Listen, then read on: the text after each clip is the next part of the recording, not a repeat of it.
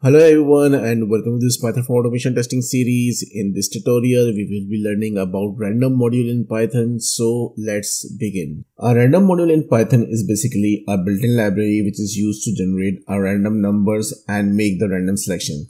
And when we talk about the automation testing, the automation testers can use it to generate the random test data. For example, random names, numbers, or email addresses. They can also create the random input for their functional testing as well. And when we talk about this built-in library, there are some key functions which are very helpful. So for example, random.randint, it will generate a random integer. Then we have random.choice, so it will pick a random element from a sequence like a list or tuple.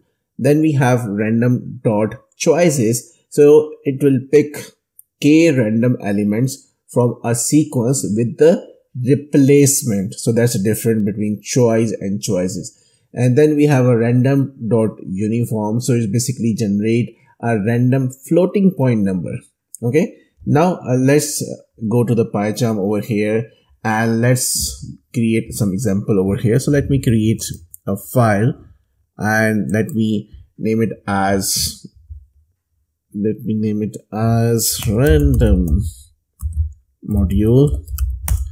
And now simply first we need to do is that we need to import this library. So simply import random.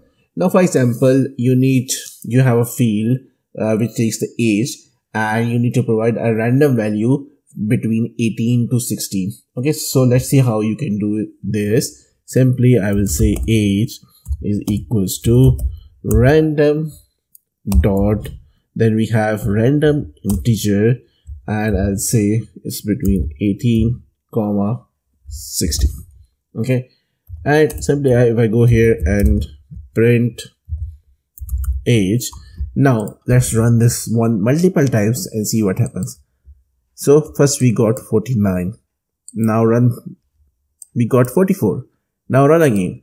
So we got 26. So you see that we are getting a random value between 18 and 60 over here. Okay, again 51, 55. And now let's generate some floating point over here. So simply what I'll say here, random underscore float equals to random dot, we have uniform, right? And let's go with the values over here. So between 1.5 and 99.5. Okay, and let's print this one and see what happens over here. So let me pass this variable in this print function and let's run this one. So now we are getting 45.71, 88.56, 45.51, 67.70. So you're seeing that we are getting the random values, either it's a float value or integer value over here. Now let's take example of selecting a random item. So for example, you have a list of names and you need to pick a random name from that list. So let me create a list first. So names equals to, and let's say testing, then I will say test, then I'll say funda, then let's take another Python, then we say random module. So you see that we have a multiple names in this particular list. Now let's create a variable over here, simply random, I say random underscore names equals to random dot. So you see that we have choice and choices as well. So let's go with the choices, and I need a choices from this particular names and I need to provide some replacement. So I will say k equals to k equals to 3. Okay, and now simply if I go here and print this random name, so let's see what happens over here. So let me copy this one, paste it over here, and now run.